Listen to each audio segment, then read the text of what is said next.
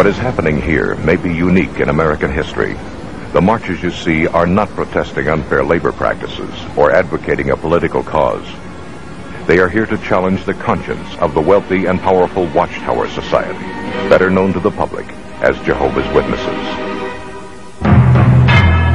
Jehovah's Witnesses have a massive international organization with millions of members and hundreds of millions of dollars. A gift that God gave to the human race. Amen, brother. Families and peace. But this deeply committed group is not likely to be intimidated. They have an urgent message to deliver. You can't see the hurt that we feel, but we have so much pain because so many of us are separated from our families because of the Watchtower organization's rules, unfair, unkind, unloving, unchristian rules. The organization sets itself up in the place of Christ, and that is something that the Bible does not teach. The reason we are here today is to attract attention to a genuine false prophet. A genuine false prophet that Jesus warned us about. They have lied to us, they have deceived us, and we have the documented evidence.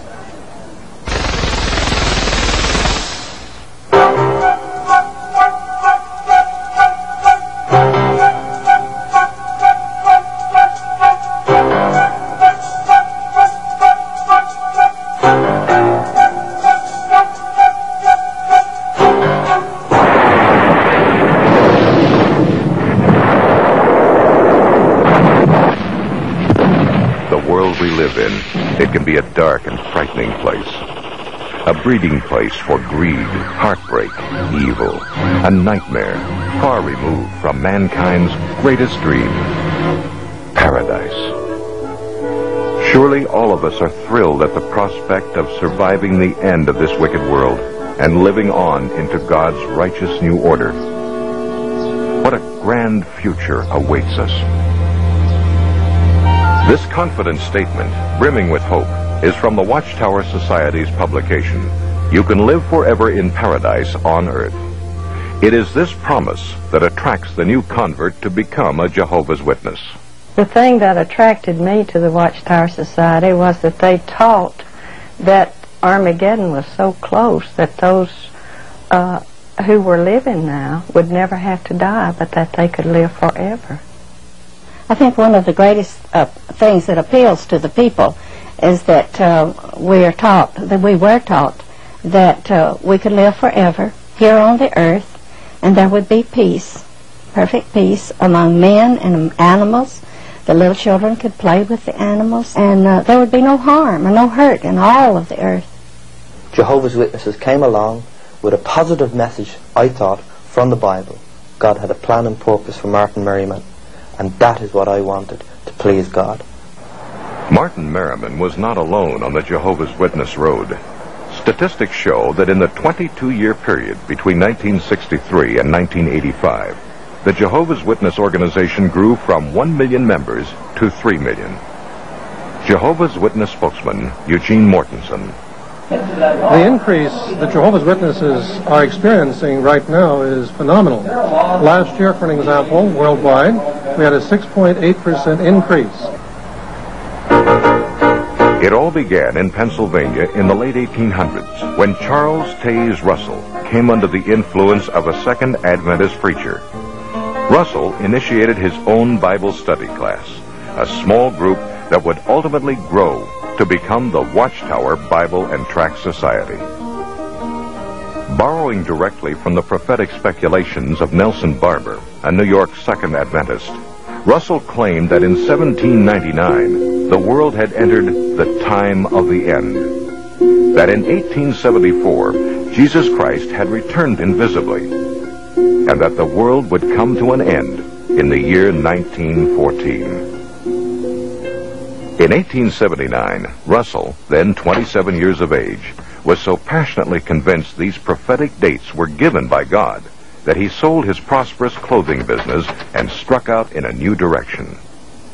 With very little education or theological background, he began printing the magazine Zion's Watchtower and Herald of Christ's Presence. Known today as the Watchtower, this publication which has grown from an initial printing of 6,000 to well over 288 million copies annually, dictates all major doctrines to Jehovah's Witnesses. During his lifetime, Russell authored a vast amount of literature, including a series of volumes entitled Studies in the Scriptures. According to Russell, no one could understand the Bible without these books, and reading the Bible alone would lead only to spiritual darkness. One of Russell's teachings was that Egypt's Great Pyramid was designed and placed there by God as his second witness next to the Bible. It would be an instrument to reveal his great plan of the ages for mankind.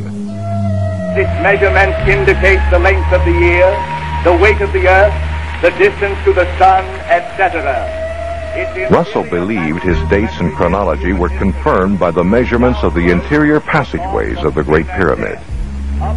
According to Russell, the passageways verified 1914 as the year the world would end. Finally, 1914 came and went. Russell and his followers were not raptured from the earth, and the end had not come. John Knight, who was 15 years old at the time, remembers what came next. Well, when 1914 came, of course, we had to change our views, just like we had to change the views later. The date was pushed forward to 1915, then 1918. Certainly Armageddon was just around the corner. But in 1916, Charles Taze Russell died, sick, weary, and disappointed. A massive stone pyramid stands today at his gravesite as an embarrassing reminder of his false prophecies. Through hard-fisted, inside political manipulation, Joseph Franklin Rutherford, a Missouri lawyer who had given himself the title of judge, became the second president of the Watchtower Bible and Tract Society in 1917. In 1918, Judge Rutherford's lecture, entitled Millions Now Living Will Never Die, was the beginning of a worldwide recruiting effort called the Millions Campaign. Not too surprisingly, it proclaimed the coming destruction of the existing world. It would happen soon, in 1925. Based upon the promises set forth in the divine word, we must reach the positive and indisputable conclusion that millions now living will never die. In 1920, the Millions book was published. In it, Rutherford claimed the Bible proved that in 1925, Abraham, Isaac, Jacob, and other faithful men of old were to be resurrected, to rule henceforth as princes on the new paradise earth. Fully convinced that Rutherford's prophecy was true, many witnesses sold their homes and businesses and took to the road. Living in cars and trucks like itinerant peddlers, they spread the warning. As 1925 drew closer, some farmers even refused to plant crops because they believed the end was at hand. Finally, 1925 came. And, as in 1914, nothing happened. Once again, the Watchtower Society's prophecy had proven false.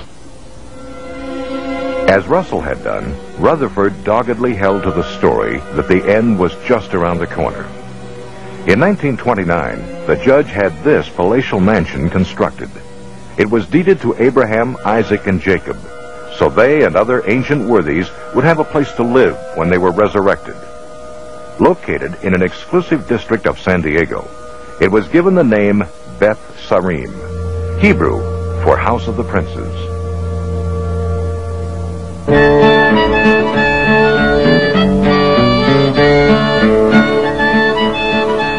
The world entered the Great Depression, but Rutherford lived like a millionaire, spending the winter months at Beth Sarim, summering in Europe.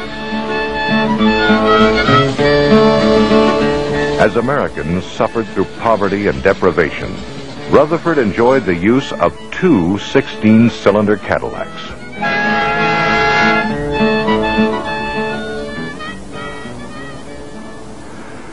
Under Rutherford, the Watchtower Bible and Tract Society became a well-oiled corporation. New books, literature, and tracts poured forth in a flood to be sold door to door by faithful witnesses. He drove his followers to labor hard for the Lord. He advised young couples not to marry, but to put all their energies into proclaiming the kingdom. Even portable phonographs were utilized at the doorstep. Because the people have been induced to believe that Christianity and religion are the same thing. Around the world, zealous witnesses paraded in front of churches on Sunday mornings, bearing placards with the slogan, "Religion is a snare and a racket."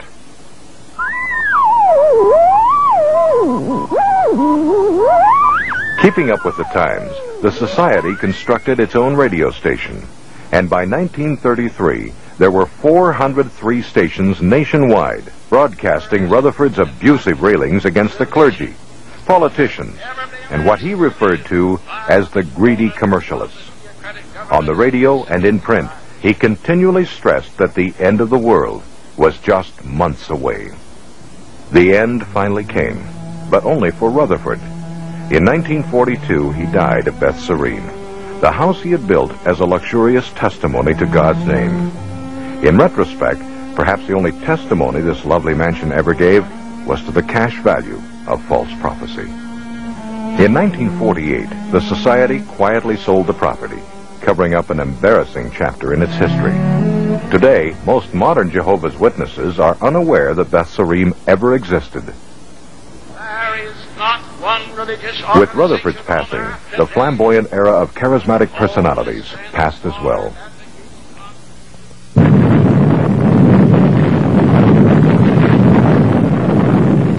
Today, fueled by the anxieties of a nuclear age, the Watchtower Society is a multinational corporate giant, spreading its new message of doom to every corner of the globe.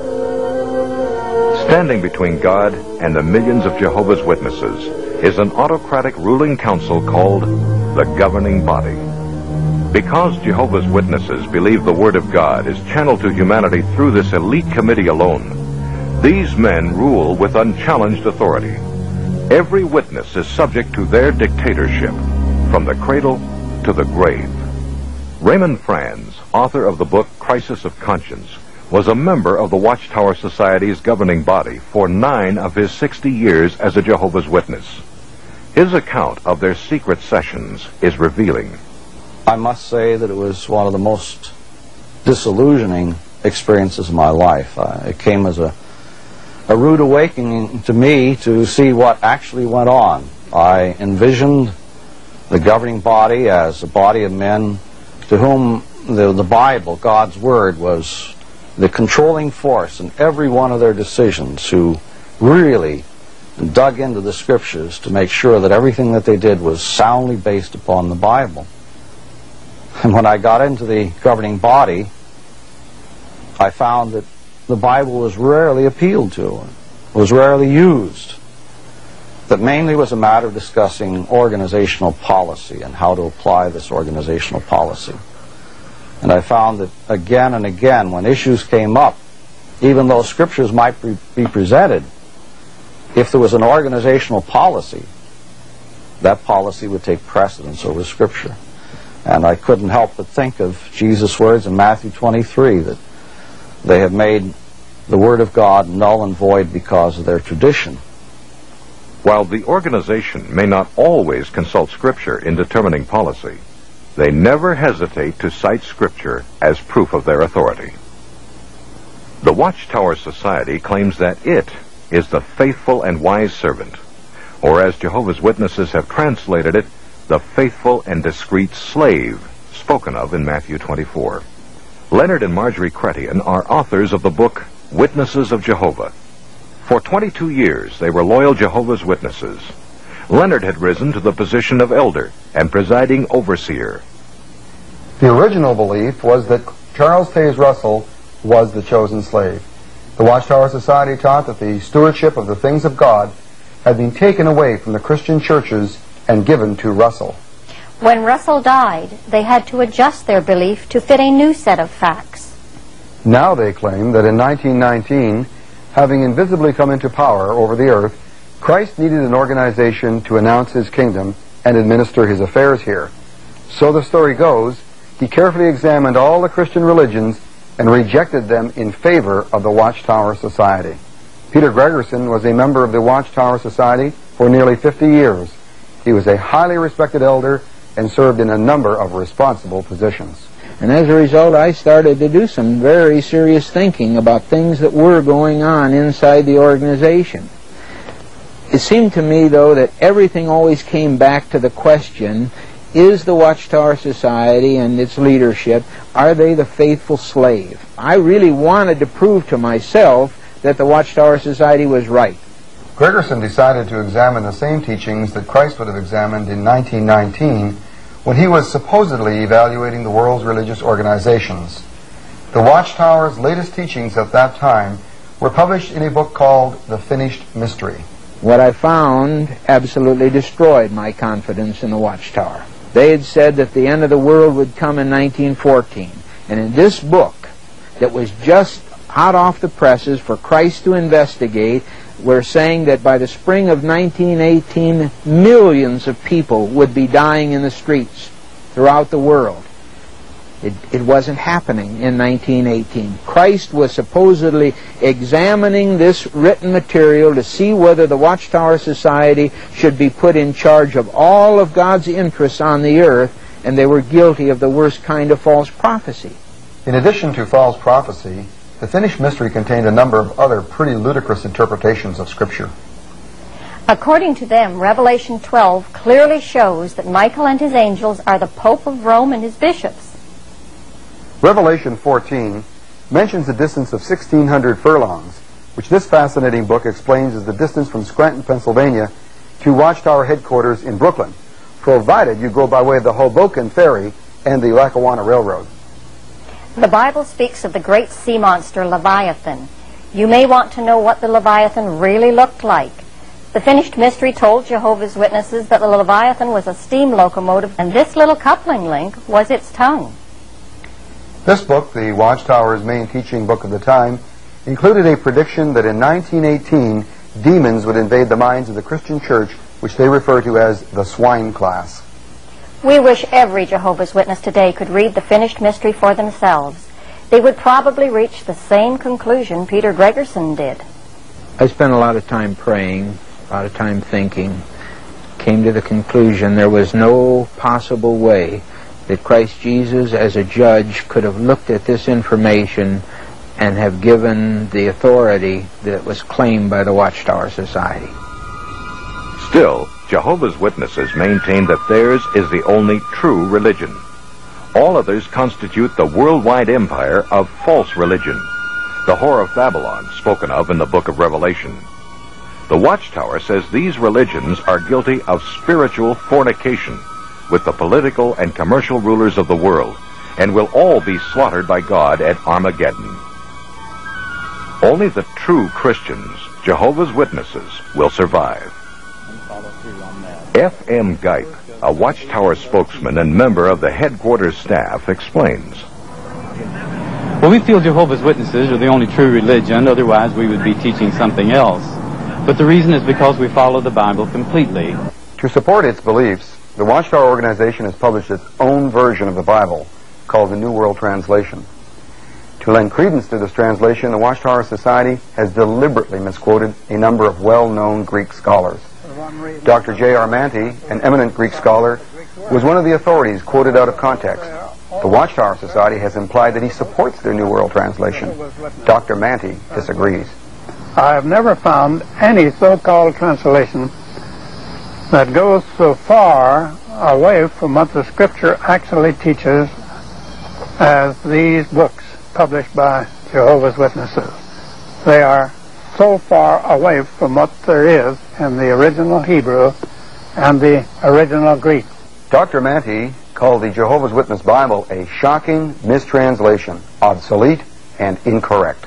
You can't follow theirs because it's biased And it's deceptive because they deliberately changed words in a passage of Scripture to make it fit into their doctrine. They distorted the Scripture in many passages, scores and scores of passages in the New Testament, dealing with the deity of Christ especially. To find additional support for their altered scriptures, the Watchtower has even turned to the occult. The New Testament, a Bible translation by Johannes Grieber, has been used as an authority in many of their publications. Johannes Grieber was a spiritualist, heavily involved with the occult.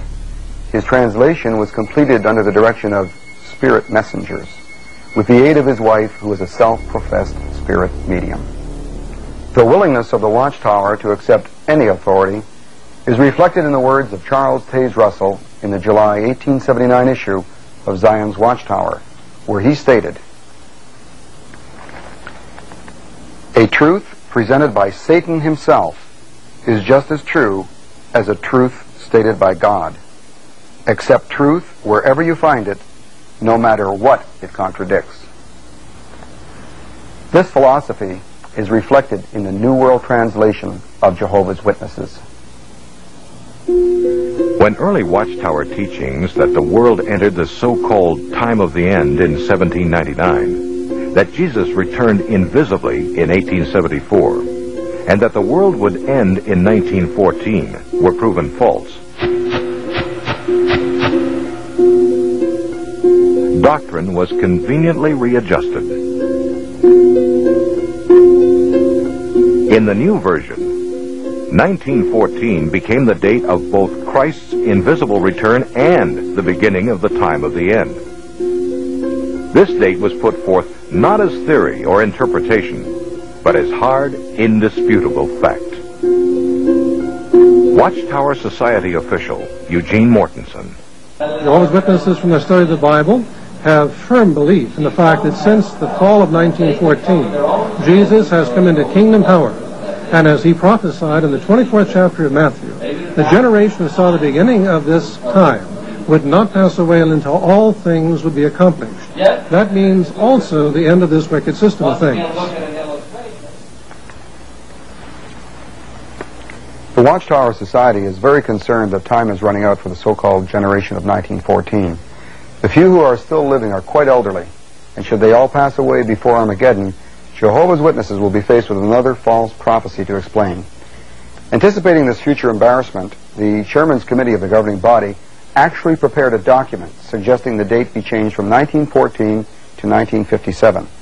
Raymond Franz was a member of the governing body when this recommendation was considered.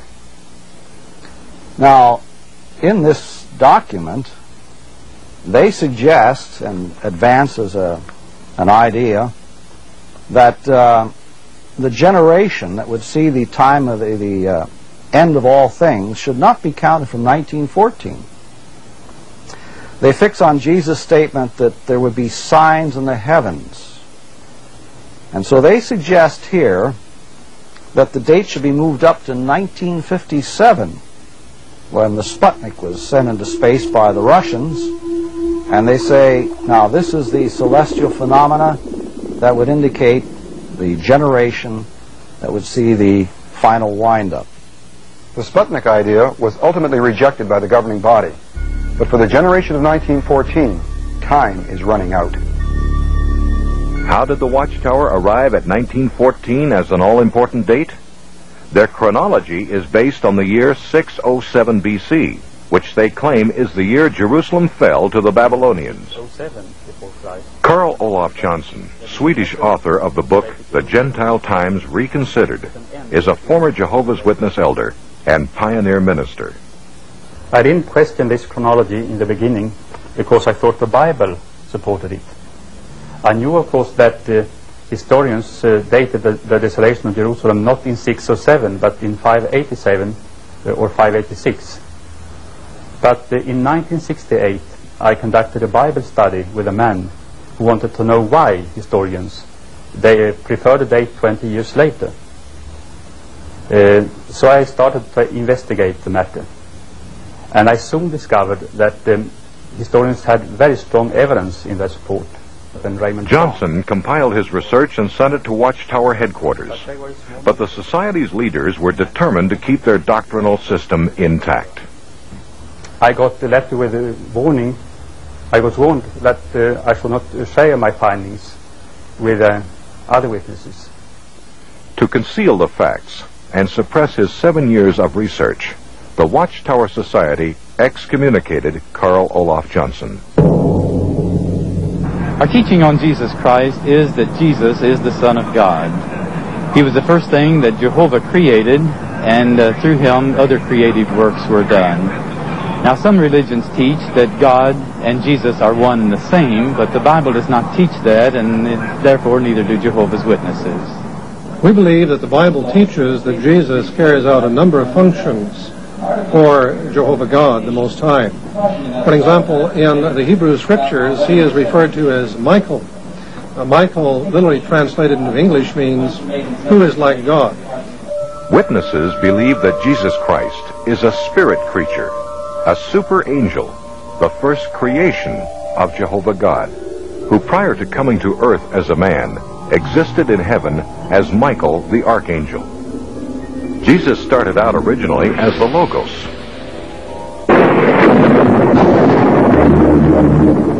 or Michael the Archangel.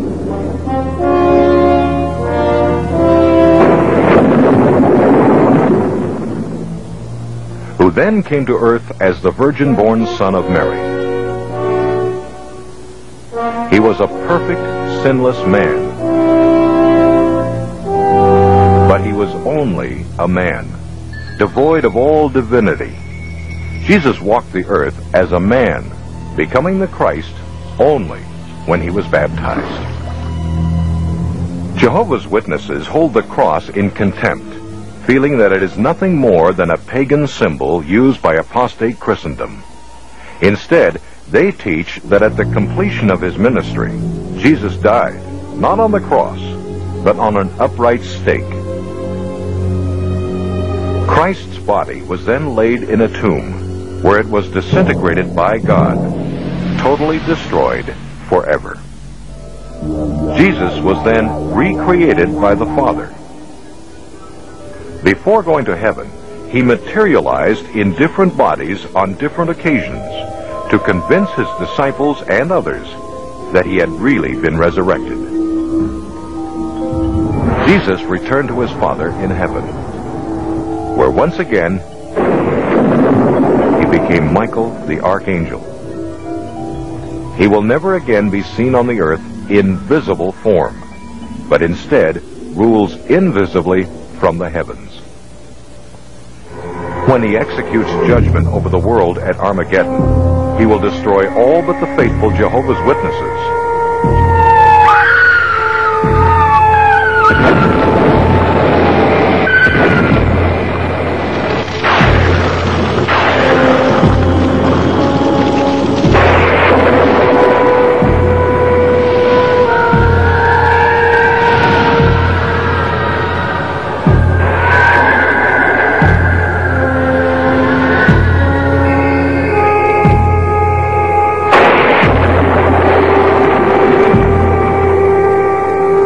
Jesus, alias Michael, will always remain invisible to those on earth and can be seen only by the 144,000 select Jehovah's Witnesses who rule with him from heaven.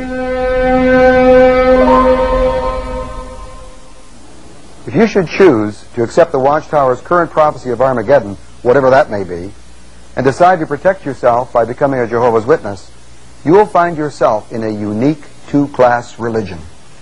Only the upper class, the 144,000 spoken of in Revelation, are guaranteed a place in heaven, and they are known as the Anointed. The Watchtower Society teaches that the vast majority of Jehovah's Witnesses constitute a secondary group referred to as the other sheep. They have no heavenly hope, but must remain on earth for all eternity. Once a year, on the anniversary of the Last Supper, Jehovah's Witnesses and invited persons gather for this communion-like ceremony. Only members of the anointed class who are alive today, about 9,000 worldwide, partake of the bread and wine. The millions of other sheep will not take communion.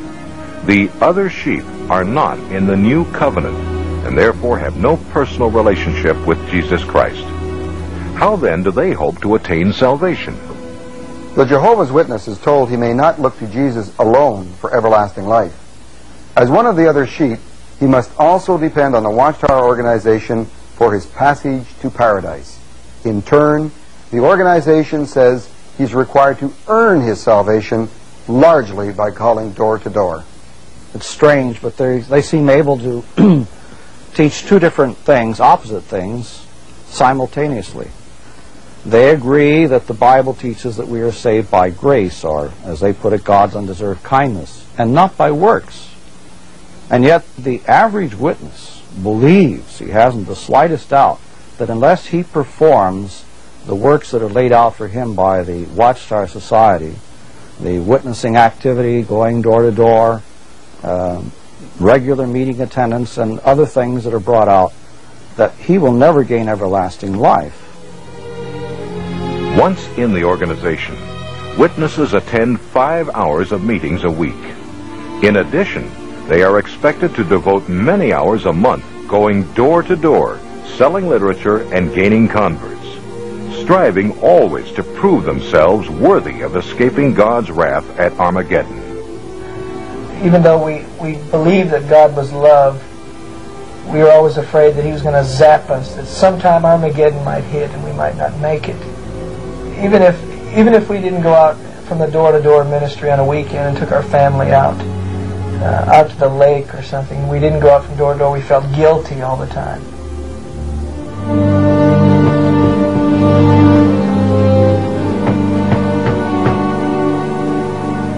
In order to keep a close check on the activities of each member, the organization requires them to turn in a monthly time report if they want to be retained on the rolls as active Jehovah's Witnesses. We don't keep any membership records per se, but the only record we have is those who actually go door to door preaching.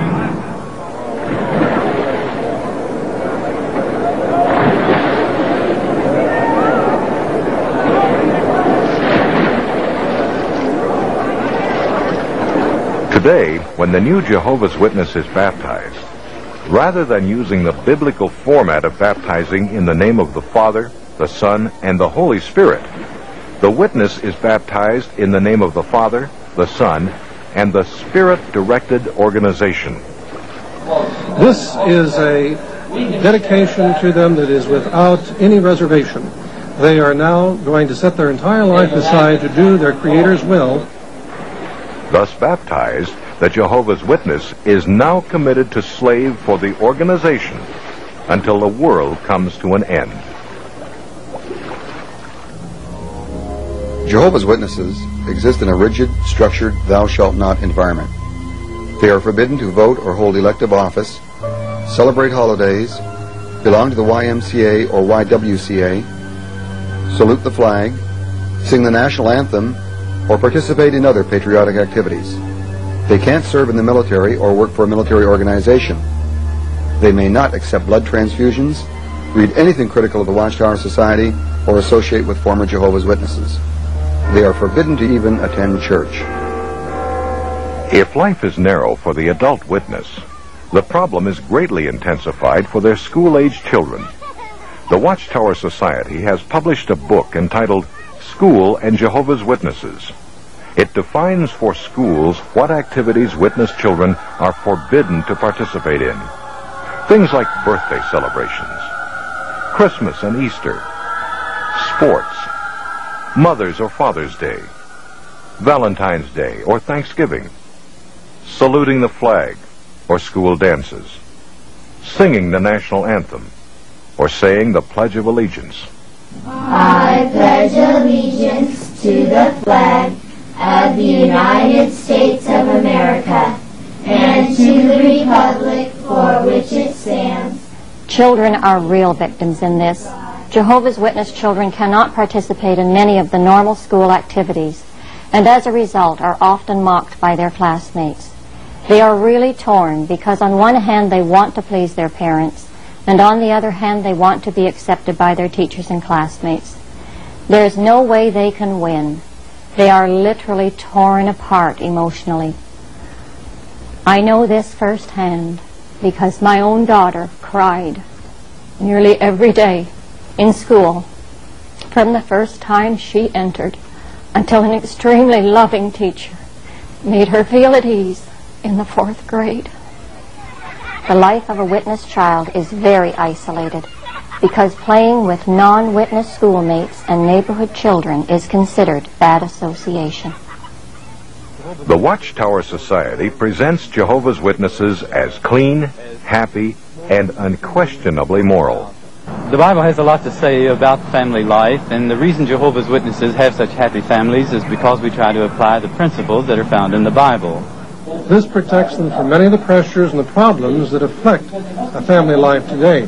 For example, Jehovah's Witnesses, while not immune to the pressures and problems, are able to cope with the difficulties that husbands and wives face, that children are confronted with every day. And so we have a very low incidence of family dissolving or juvenile delinquency, drug abuse, and alcoholism. And that shows the benefit and the profit of following God's Word closely. Former Jehovah's Witnesses disagree. Growing up as a child within Jehovah's Witnesses, I always thought that this was God's clean organization. But when I got older, I found out that there were divorces, there was gross immorality within the congregations, and that we were actually no different than the ones we were condemning. As an elder, I saw the seedy side of the congregation. Members would come to me with their problems, and I found out that even elders were involved sometimes in crooked business practices and in immorality. And I began to discover that we were really no better than the people on the outside of the organization. When I left Bethel, it was hard for me to even share with my mother and father what was going on up there, the drunken parties that went on, and the homosexuality and things like this. Finally, the Watchtower had to admit that immorality had spread to the highest levels of the organization, saying, shocking as it is, even some who have been prominent in Jehovah's organization have succumbed to immoral practices, including homosexuality, wife-swapping, and child molesting. Alcoholism, depression, and mental disorders among Jehovah's Witnesses have come to the attention of psychiatric professionals. Dr. Jerry Bergman is a former Jehovah's Witness and a trained psychologist. In my experience in working for a number of psychiatric clinics as a therapist, I've worked with many Jehovah's Witnesses, and I find that many of them suffer from severe emotional problems, from schizophrenia, from severe depression, alcoholism, and other problems.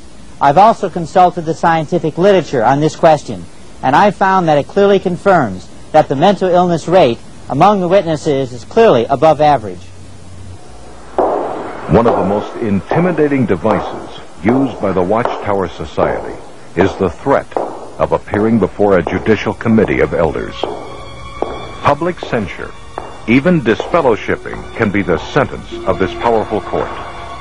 The inflexibility of Watchtower policies has led to thousands of instances of mental distress, even suicide. Dottie Hike's family experienced the cold steel of Watchtower doctrine when her 16-year-old son Billy became romantically involved with a married Jehovah's Witness woman. Conscience-stricken, Billy turned to his parents. He was very upset, extremely distraught, and he just didn't know what to do. And he was making statements like, I just can't go on. I just can't face this. And he was threatening to commit suicide.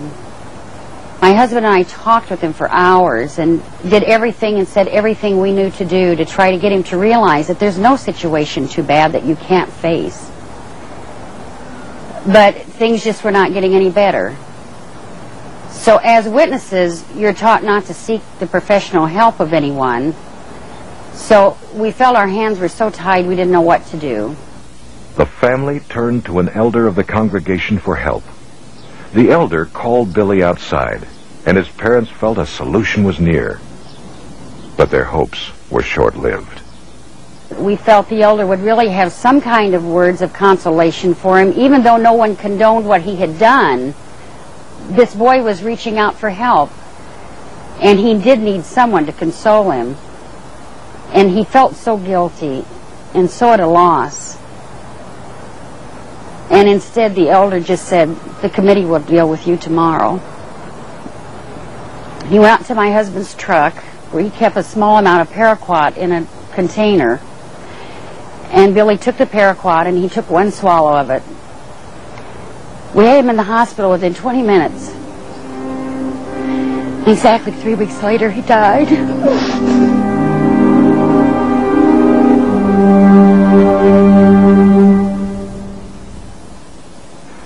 Did the witness congregation respond with compassion to this tragedy? Billy's sister, Rhonda. When he died, it really devastated me. At his memorial service, none of his friends that he'd known all of his life were able to attend, and that really hurt me. The Jehovah's Witnesses claim to bring the families together. Through them, my brother killed himself. My mother tried to kill herself. My 2 sisters and my brother will not speak to me. My grandmother will not speak to me. She wouldn't let me see my grandfather before he passed away. They didn't bring our family close together. They nearly totally destroyed it. While the members of the governing body may escape blame for the death of one desperate boy, they can hardly escape responsibility for their policies in the African country of Malawi. Policies that left thousands of witnesses raped, homeless, or dead. In the mid-1960s, in the African country of Malawi, all citizens were ordered by the government to purchase a 25-cent party identification card. Jehovah's Witnesses were forbidden by the Watchtower Society's branch office from complying with that law. As a result, Jehovah's Witnesses suffered a terrible persecution. Homes and crops were burned, thousands of women were raped, and some 20,000 witnesses were forced to flee Malawi into neighboring countries to live in refugee camps, their lives scarred forever. Now, Jehovah's Witnesses are taught that it's a sin to be involved in any way with politics. They're also taught that it's just as great a sin to have anything to do with the military.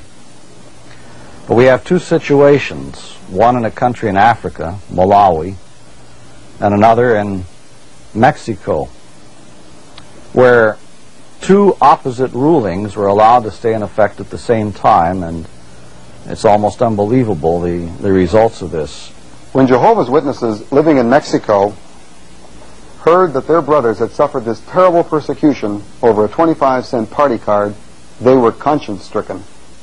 Because in Mexico, every young man is expected to fulfill 1 year of military service. He receives what's called a cartilla, a certificate.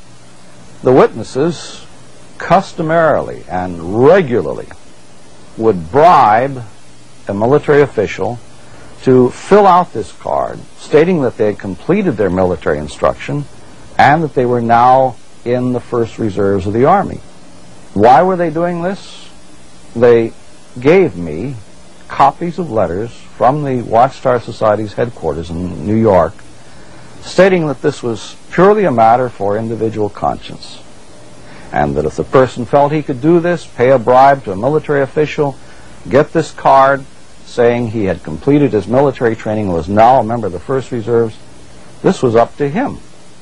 Jehovah's Witnesses believe the men who make up the governing body are chosen and directed by God.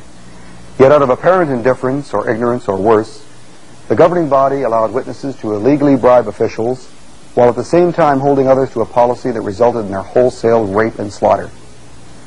It's difficult for me to believe these actions were inspired by God. The controlled tentacles of the governing body extend even into the life and death world of medical treatment.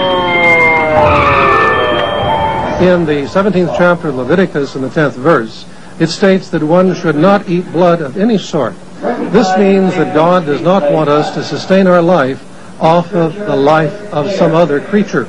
And that for that reason, because God has forbidden it, we abstain from taking blood. The blood issue in the back of our minds was bothering us because as Jehovah's Witnesses, if we freely gave a blood transfusion to our daughter, we'd be excommunicated. We'd be disfellowshipped. Well, the doctors finally came to our room and it was just like an ultimatum. They said, listen, we know from our records that you're a Jehovah's Witness. We know that you don't take blood transfusions. And the doctor looked me straight in the eye and said, Mr. and Mrs. Blizzard, you have to make a decision, yes or no, whether your child lives or dies. I remember going over to the bed, and she had these cords and wires keeping her alive, life support systems, and holding this limp child that was our only daughter, and just going over to the window and looking out and watching the clouds and the sky, and just started to weep. And I said, oh God, Jehovah, and I prayed to Jehovah. We just had a real distinct impression that we were supposed to obey God's law and go by what we had always been taught, and that we were to let our daughter die. And so we just called the doctors back in and told them that we had just had to let her die, that we had to obey God's law. About a half an hour later, a sheriff deputy came to our room and gave my wife and I both citations, and they told us that a court order has already been issued. Your daughter is going to get the blood, and they also warned the staff of the hospital not to allow us to take Jenny out of the hospital. And we were charged with child neglect and abuse. The witnesses, there was multitudes of them that came up to the room, just swarmed the room, tried to giving us Watchtower articles about artificial blood, and you just can't let your child take that blood, and just putting this heavy guilt trip on us. The elders were relieved to find out that there was still time to get Jenny out of the hospital, and they would come up to me and say, hey, I've got a plan. We can get her. We can hire a helicopter. We can sneak her out of this hospital. Just unhook the tubes, and we're gone. And I said, wait a minute. You can't do that. It's against the law. I'll be charged with murder. They said, that's a chance you're going to have to take. And I just told them, look, I just can't let my child die in that way. And the elders were just so upset.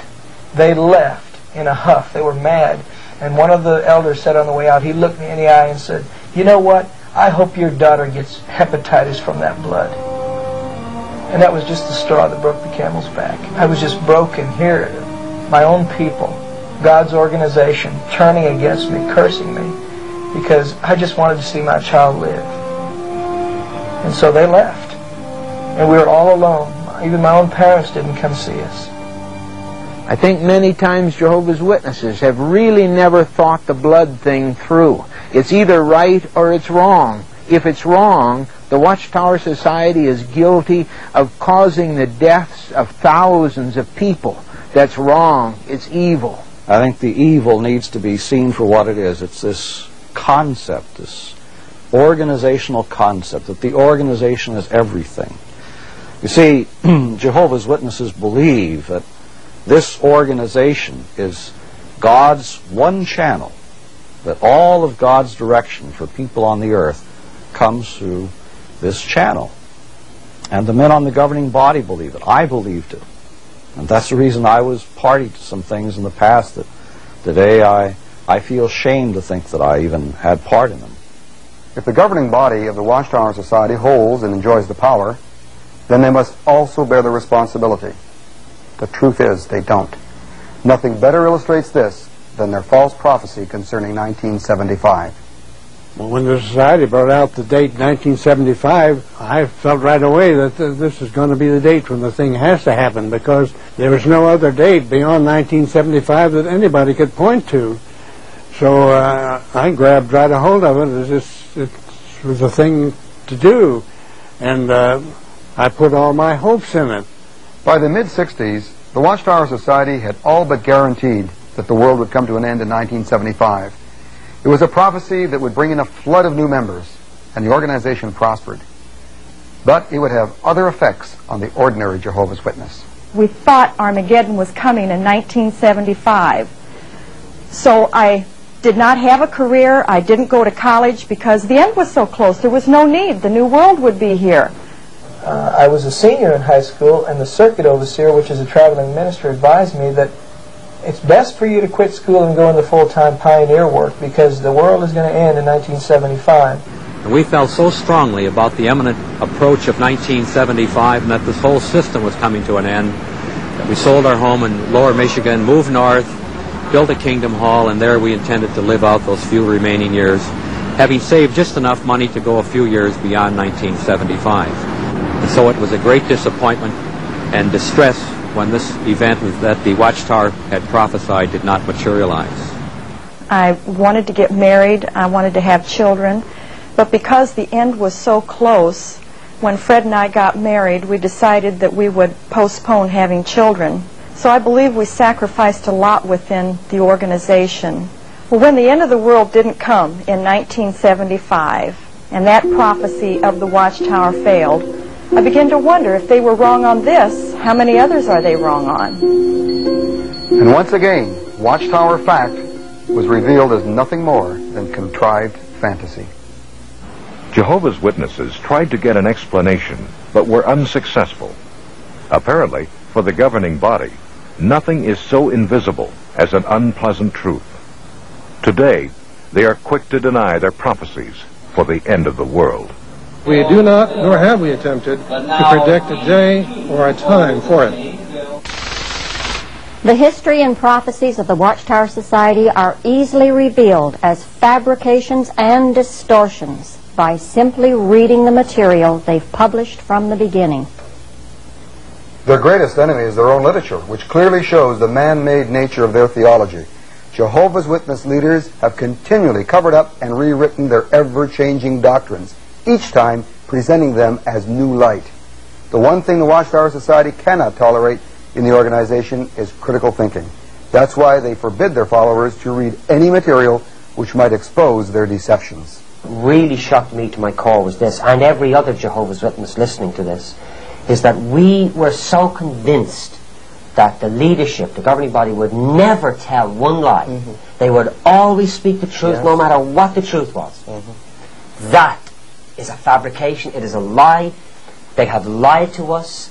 They have deceived us, and we have the documented evidence. And because we've spoken about it, we were silenced or threatened to be silenced. And that's what will happen to any Jehovah's Witness listening to this program. And he knows it in his heart. He knows it in his heart. I saw in the body that most of our time was spent discussing the formation of new rulings, all designed to keep the witnesses in and to keep bad people out, to act as that kind of a fence. And again, the decisions had absolutely no basis in the Bible. The witness who breaks these executive commandments is subject to disfellowshipping, the Watchtower's word for excommunication.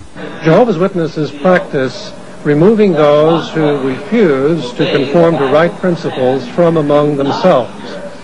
The Bible refers to this and supports this practice as preventing leaven or false thinking or teaching from entering into the congregation, thereby maintaining its purity or its cleanliness. I went to a Christian church with my husband, and they disfellowshipped me for that. They believe that when you leave the organization, you go to the devil anyway, but if you ever join a church, this is the ultimate sin. They believe that it's committing spiritual fornication with the devil. In my job assignment at the Brooklyn Bethel headquarters, I would often process disfellowshippings which came in from all the various congregations in the United States. And they literally amounted to hundreds that would come in every week. It just shows the magnitude of the number of people that are disfellowshipped by the organization. And of course, careful records are kept on all of this, and including all the intimate details of what the individual did, what kind of offense it was. Mainly they are sex offenses, but there are other offenses too, like smoking, perhaps celebrating the holidays, things like that people also got disfellowship for. If one actually becomes a dissenter to the point of becoming apostate, then we follow the Bible counsel, and we never invite him into our house or would say a greeting to him. If a person resigns, they are treated exactly the same as a person who is disfellowshipped. When my husband and I resigned by sending in a letter of disassociation, we were not merely dropped from membership. We were actually shunned as being evil. Even today, if a Jehovah's Witness is caught associating with us, they are subject to being disfellowshipped themselves. There is no honorable way out of this religion. Because of the way that they had treated my family, I disassociated myself from the Watchtower Society, never dreaming that my children would refuse to have anything to do with me. In fact, I have a little 2-year-old grandson that I've never even seen. My 2 children and my 5 grandchildren are forbidden to see me, their grandmother, because of the Watchtower. What kind of organization, going under the heading of Christian, would disallow the children and grandchildren to see their mother and grandmother. Every person will recognize the Watchtower's practice of shunning as a cold, unloving, evil thing. The lives of the disfellowshipped are filled with the chill of loneliness, the never-ending sadness of separation from family members. To find something to believe in, to trust in, is very hard. Since I believed that they were the only channel to God, I couldn't bring myself to come to any other church, to search for God in any other way.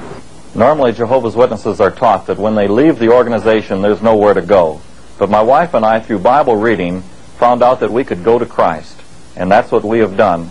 After I'd ran across some literature that exposed their false prophecies and their deceitful ways of covering up, I then was able to realize that they weren't God's organization, and I was able to search for God. And I found Jesus Christ, and He is my personal Savior, and He's changed my life just 100%. We just prayed and gave our heart to Jesus. And it seemed like it was such a simple answer, but that was what we've been searching for all our life. And it wasn't an organization. It was Jesus. It was a personal relationship with Jesus that we didn't have before. We knew at that very moment that our names were written in the Lamb's Book of Life. It was a free gift, eternal life just given to us. And all those works that we did, all the thousands of hours that we put in for an organization, all the hard striving was finished. And just grace saved us through faith, just a simple act of obedience and prayer and asking the Lord to take over. And it just filled us with joy and peace, a joy that we never had as a witness.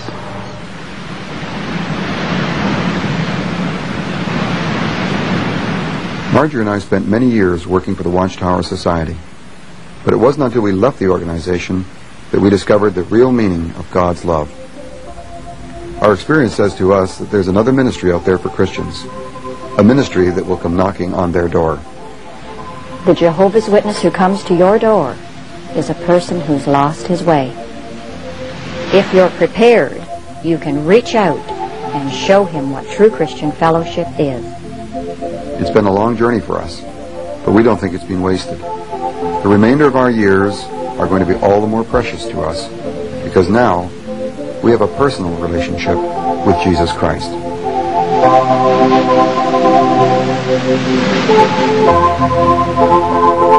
We finally came to realize that eternal life is a free gift. God's grace was all we needed. Just grace.